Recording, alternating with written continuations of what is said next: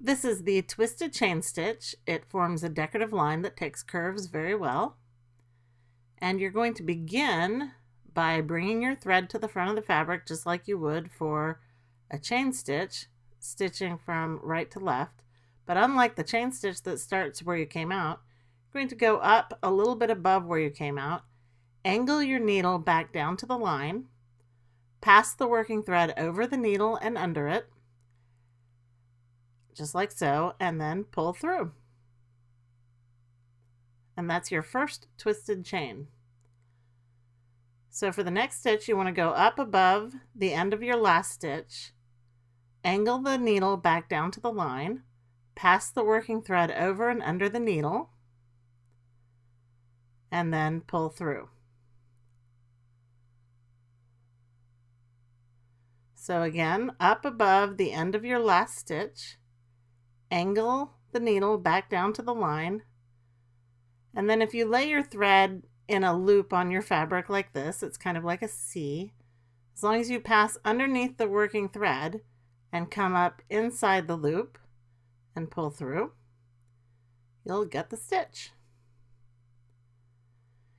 You want to always pull your working thread in the direction of the line that you're stitching to make sure that you catch the loop around the thread.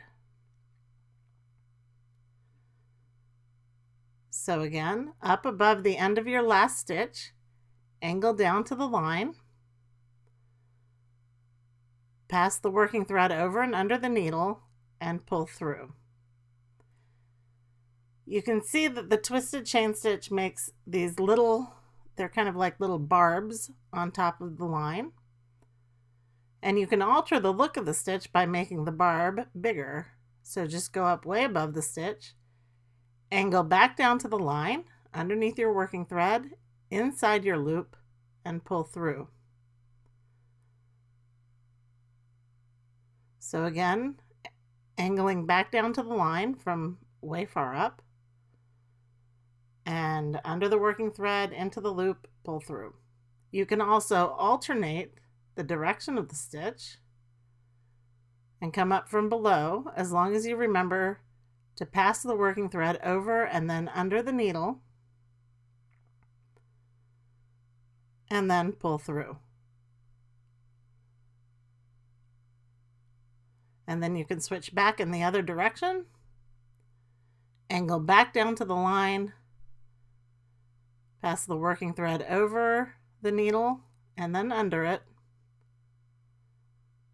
and then pull through. To end the twisted chain stitch, you end it just like you do a regular chain stitch by taking that little anchor stitch right at the end of your last loop. And that is the twisted chain stitch. For more tips and techniques on hand embroidery, stop by and visit me at Needle and Thread.